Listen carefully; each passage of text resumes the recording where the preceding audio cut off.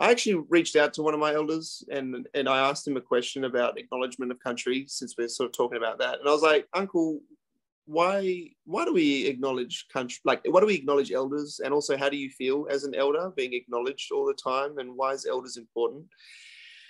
And like I say in my training, like, he pulls me aside and he goes, what you got to understand, right, Rhys, is that everybody got elders.